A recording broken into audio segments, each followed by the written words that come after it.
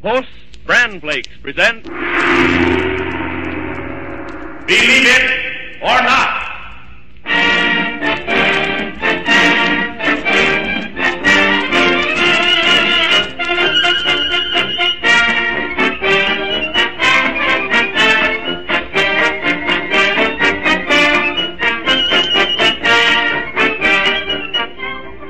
Post Bran Flakes, the delicious cereal that's more than a cereal, bring you Robert Ripley with more of his amazing Believe It or Not, B.A. Rolfe and his orchestra, and lovely Linda Lee.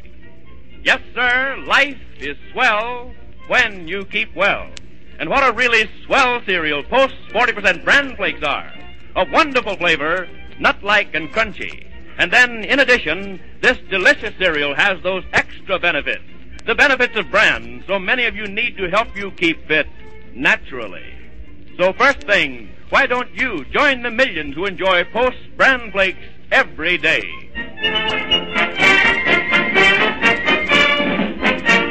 And here's that welcome-worthy, wonder-working winnower of well-founded, warranted worldwide wows, Believe It or Not, Bob Ripley.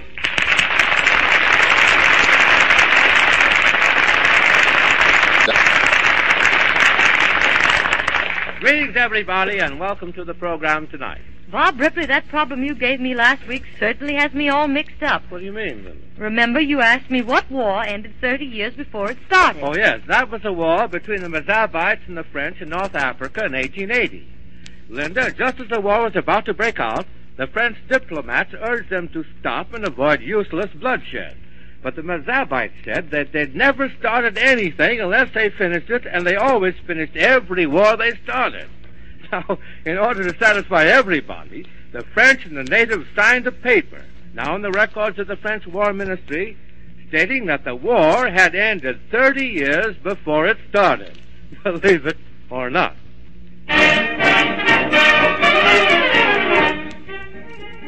B.A. Rolfe and the orchestra give expression to a popular preference. I love to whistle. Okay, B.A.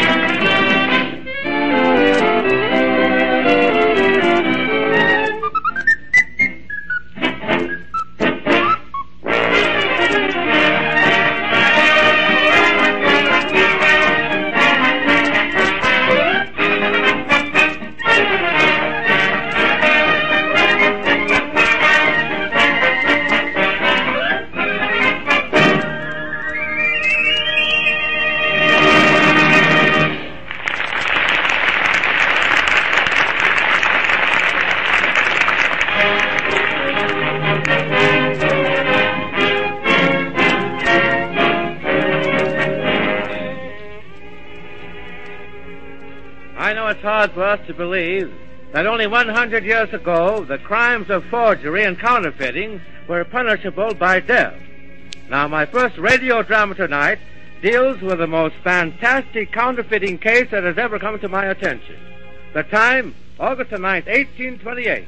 The place, the gloomy criminal court of Old Bailey in London. The defendant, John Lloyd, who's on trial for forgery and possession of counterfeit money, is whispering to his solicitor, Mr. Hunt.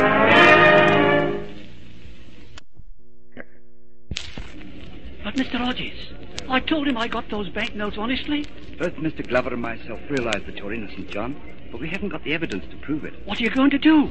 Let me, an innocent man, go to the gallows? Easy, lad. You're not on the gallows yet. There's still a trump to be played.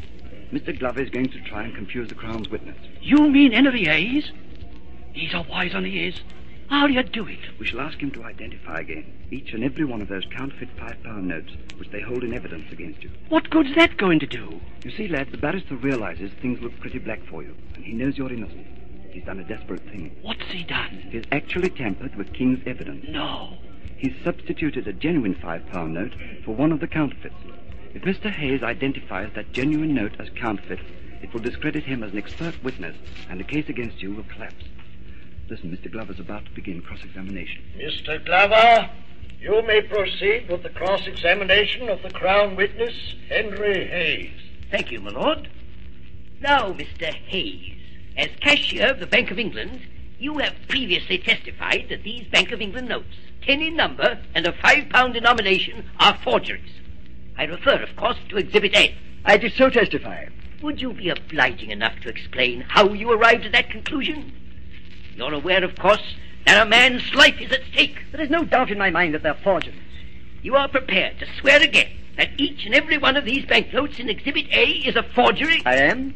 Then I call upon you to restate your opinion of these banknotes under oath. I give them to you now for re-examination. I have done this already. It is ridiculous. The court wishes to instruct the witness that Mr. Glover is within his rights in insisting upon your re-examination of the notes. Very well, then. I'll take them. Let me see. The first note. Obvious forgery. Second. Likewise. Third. Likewise. Fourth. Strange. Go on, Mr. Hayes. I beg pardon, my lord. May I request that the bailiff hand me the magnifying glass in my cloak? The court so directs. Mr. Rogers, I told you it was foolish to try and trip him up. Mr. Hayes is a wise old fox. I can feel that noose tight around my neck now. I wouldn't give you twopence for my life. Mr. Glover. Wait, listen. You may resume cross-examination of the Crown witness. Thank you, my lord. Well, Mr. Hayes, you seem perturbed. What strange mystery did your magnifying glass disclose when you examined that banknote? Mr. Glover, this note is genuine. It's very strange. Genuine, eh? I see, Mr. Hayes, the fate of my poor defendant has now suddenly begun to concern you. Can it be possible you made a mistake in your first examination? No, but, my lord, with the court's permission, I would like to confer for a moment with the counsel for the Bank of England. Very well, Mr. Hayes. Permission is granted. Look, John, we've got him on the run. You're right. He does look green about the gills. I wonder what's up. I'm ready, my lord. Court recognizes Mr. Hayes. Proceed. The Bank of England wishes to withdraw all charges preferred against the accused, John Lloyd. Order in the court. Order in the court. The court has no choice but to grant this motion. But, before it makes its rule definite, the court wishes to question the Crown witness, Mr. Henry Hayes. Yes, my lord? What has prompted this sudden reversal of attitude on your part? I'm still dazed, my lord. What has happened I cannot yet believe. When I examined this £5 note a moment ago, I found it to be genuine. You already testified to that effect? Yes, my lord. But there was something else. There is writing on it. Writing in blood. Did you say in blood? Yes. Written on this £5 note is a message for help. It reads as follows. I am writing this with a splinter of wood dipped in my own blood. If this note should fall into friendly hands, let it be known that I have been languishing in a slave galley in Algeria, in the cruel services of Hussein Pasha. Please help me. Mr. Hayes, why are you so deeply concerned about this? My lord, the man who signed the message on this banknote has been missing for 13 years. He is Samuel Hayes, my brother.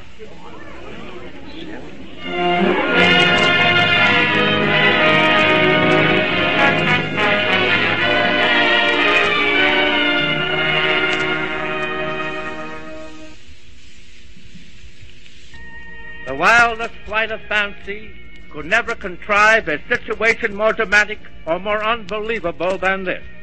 The lawyer's trick in substituting a genuine 5-pound note for a counterfeit brought to light a message written in blood by the long-lost brother of the crown witness. And so 2 human lives were saved by a banknote, the life of the defendant in the case, and that of the long-lost brother who was traced to the English consul in Algiers and ransomed from slavery. The note itself is now an exhibit in the Bank of England Museum in London. Believe it or not.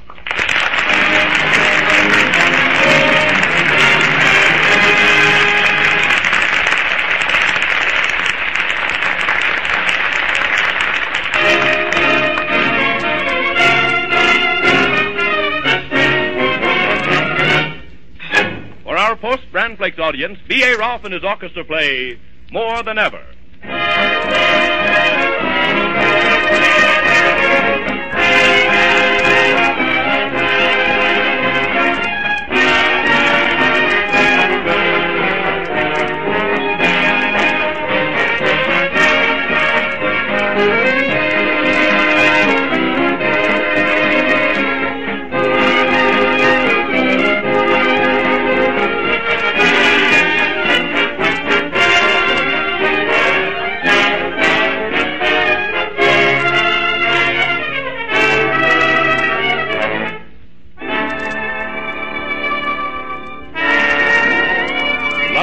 Lee sings. Good night, angel. Thanks for another evening in heaven. Just one more kiss to end this perfect day before you spread your wings and fly away.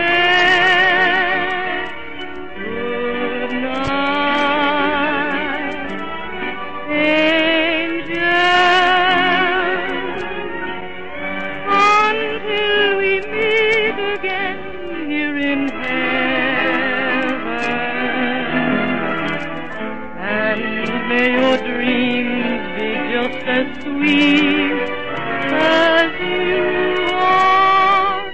Good night, angel. Good night.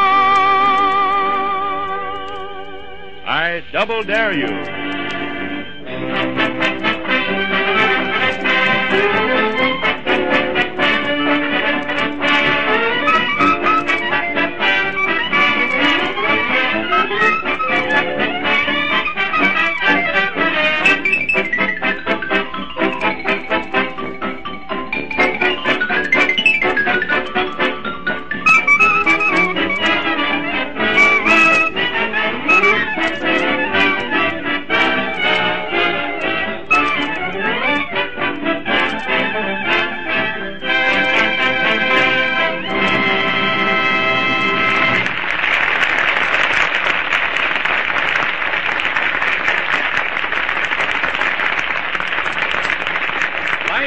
Well, when you keep well. Say, B.A., how would you put that? Well, I might say life is a song when nothing's wrong. Good. How about you, Linda? Oh, life is a tune when there's love and a moon. I'll take a slice of that myself, Linda. And Bob, how about you? Well, how about life is bright when you start the day right? Life is bright when you start the day right. Say, Bob, I think you've got something there. And you know, folks, one mighty sensible way to start the day right is to treat yourself at breakfast to a bowl of delicious Post-Bran Flakes, the cereal that's more than a cereal. You all know the benefits of bran. Why, it may be what you need to help keep you fit, alert, feeling in the pink. Well, Post-Bran Flakes bring you the benefits of bran in the swellest tasting cereal ever. Crunchy, golden brown flakes with a wonderful, really different nut-like flavor. That's why you'll find Post-Bran Flakes on more breakfast tables than any other Bran Flake cereal, because more people like them. So when breakfast time rolls round again, just do this. Fill up a bowl with these crunchy, delicious Post-Bran Flakes. sprinkle on some sugar, and add plenty of rich milk or cream. Say, after that first spoonful of Post Bran Flakes, I'll wager you'll agree, here's the cereal for me. Probably the most cussed and discussed subject in the world today is the weather, and we've had plenty of it lately. But we really shouldn't complain about the weather. We've had worse. Why, the year 1866 was known as a year without a summer. All along the Atlantic coast, they had snow, sleet, rain, and cold all summer long. In July, birds froze to death in the fields and forests, crops never came up, and not a single fruit tree bore fruit all year long. But the like of it has never happened since. But the most dismal of all days within the memory of man was the famous dark day of 1790. On May the 19th, midday was as black as midnight, and it wasn't due to any eclipse of the sun at all, but was caused by a mysterious formation of heavy black clouds. Roosters failed to crow, all animals remained asleep, and people actually carried lanterns down Broadway at noontime. We really didn't have a bad storm this week. Why, when I was in the Philippines, I came across a place where the greatest of all storms took place. This was a real flood. On July the 14th, 1911, 46 inches of rain fell in 24 hours in Baguio, not far from Manila. That means that more rain fell in Baguio in one day than usually falls in Los Angeles in 3 years. 26 years ago, next Thursday, the greatest tragedy in the history of the sea occurred. On the night of April the 14th, 1912, a wireless message crackled across the ocean announcing that the Titanic, hailed as the safest ship afloat, was sinking. That message was received by a young Marconi operator sitting alone in his little wireless station in New York City. This operator was the first to receive and to send out this disastrous message to the world: the sinking of the Titanic with a loss of 1,518 lives. President Taft in Washington even ordered all wireless stations silenced so this boy could continue receiving messages from the rescue ships. And he performed this heroic task. He stayed at his wireless key for 72 hours at a stretch without relief. This coming week, being the anniversary of the Titanic disaster, I think it fitting to pay tribute to this boy of 26 years ago. That wireless operator was none other than David Sarnoff, now President of the Radio Corporation of America and Chairman of the Board of the National Broadcasting Company, believe it or not.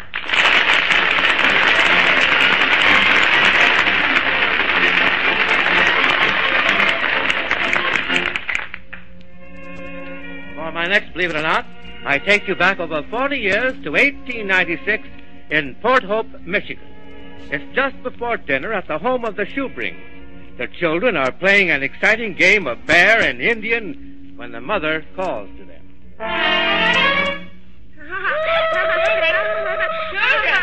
Children! Dinner'll be ready in a second, just as soon as I get this bread cut. All right, Mother. We're on a bear hunt. We're out in the woods and we're Indians. Woo! Yippee! Look out, Mr. Bear! Woo! Here we come! Children! How can I cut bread with you under my feet? Come out from under that table, Arthur. That isn't a table, Mother. That's a big cave. And it isn't Arthur, he's a bear. Woo! Yippee! Look out, Mr. Bear! Here we come! Look out, Arthur! Oh, my darling! What have I done? What's the matter, Mother? What's the matter with Arthur? He jumped out from under the table, and this bread knife went right into his eye.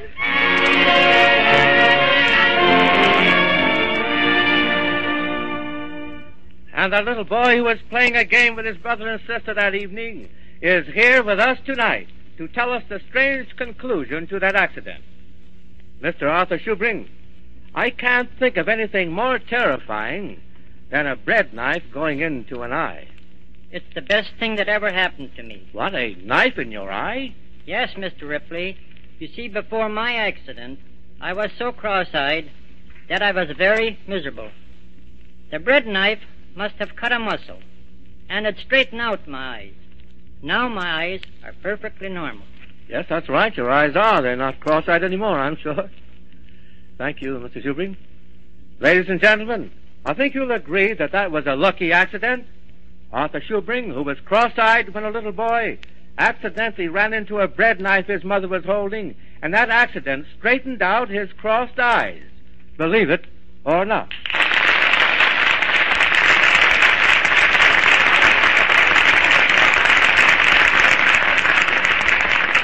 While on the subject of lucky accidents, I have a young man standing here beside me whom I'd like to question.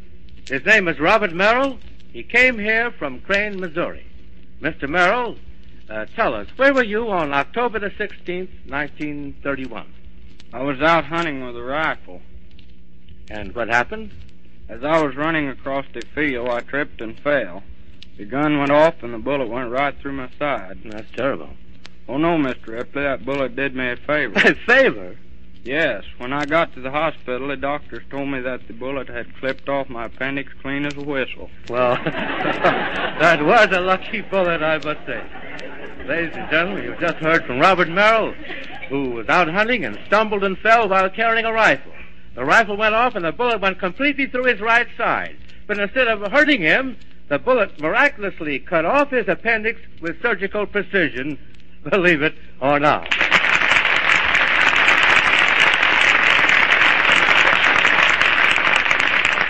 This being the night of lucky accidents, I have also invited Mr. Joe Fleischman from Jackson, Michigan, to come here and tell us about his accident.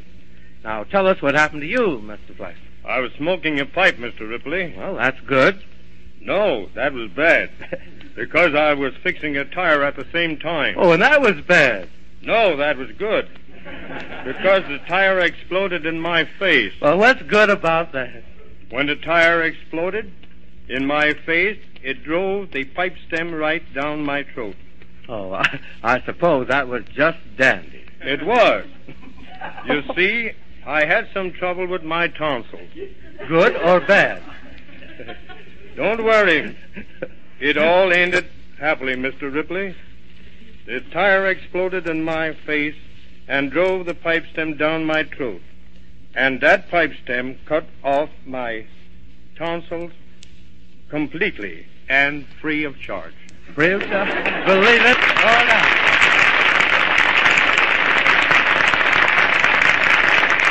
Ladies and gentlemen, you've just heard of 3 lucky, believe it or not, accidents with a purpose.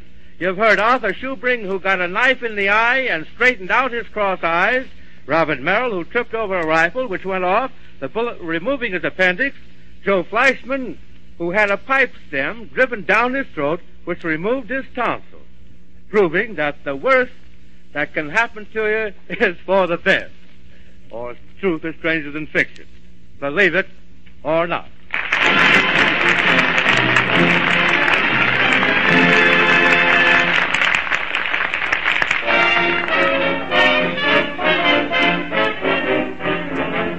Lovely Linda Lee now sings for our post-Bran Flakes audience, In the Shade of the New Apple Tree.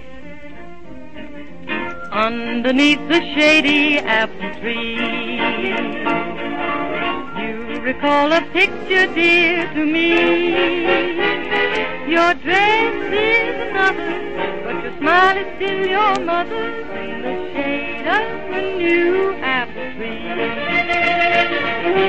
So you bob your hair and show your knees, though the world is new and fancy-free. The old moon's above you, and the words are still I love you, in the shade of the new apple tree. Gone are all the bonnets and shawls that set one's heart aflame. Gone are the hooks and the buckles and the skirts, but a kiss is still the same. Hey, Nonny, oh, fortunately, there'll always be you and me in the shade of the new apple tree.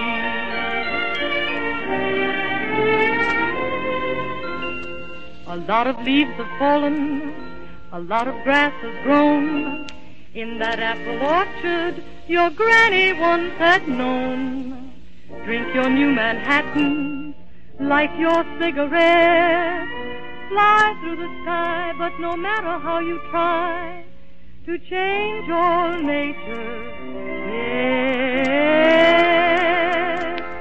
The old moon's above you, and the words are still I love you in the shade of the new apple tree.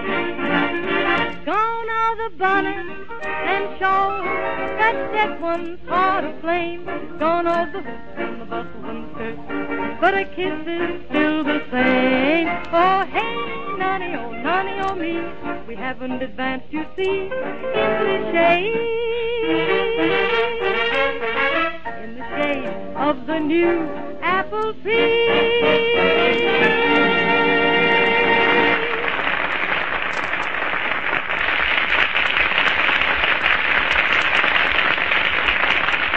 Thank you, everybody, and thanks, B.A. Say, Linda, you're certainly in a dancing mood tonight, all right. Uh-huh. I'm looking at the world through rose-colored glasses.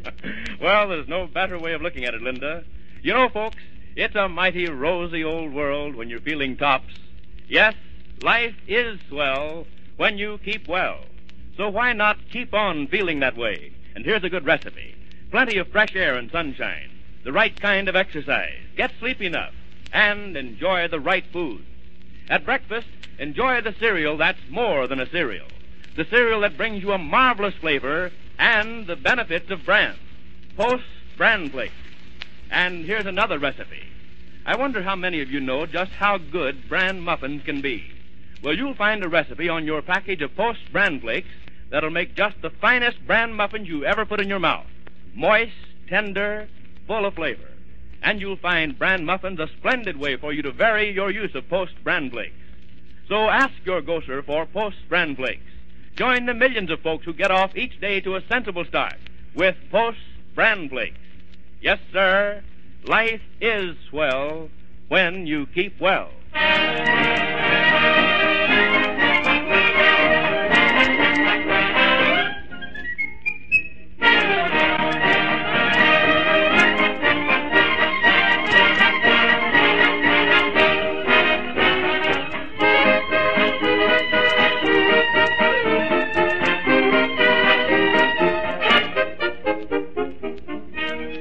Problem time, Bob. What's the big question tonight? Well, Linda, tonight, here's the question. Now, tell me, in what country are animals obliged to wear veils? I know that veils are all the rage this spring, but I didn't know that our four-footed friends wore them. Well, there is a country where the animals wear veils, Linda. And if you don't find out by next Saturday, veil, I'll tell you.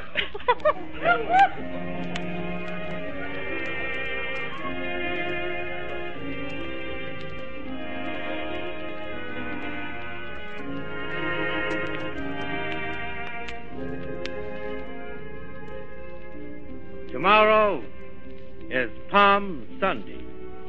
It commemorates the entry of our Lord into Jerusalem 1,908 years ago. He was acclaimed by the multitude who took branches of palm trees and went forth to meet him. And now I would like to repeat to you the Hosanna of the throng that awaited him before the gate.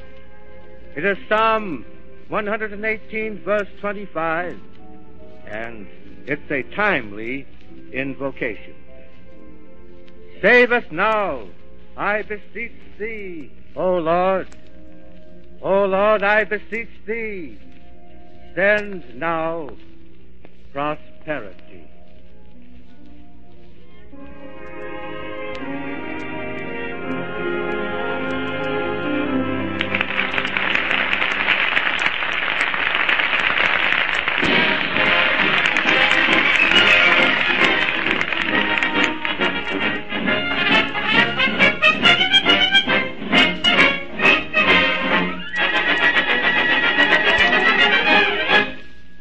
This is Ford Bond saying good night and keep fit for the makers of Post Bran Flakes.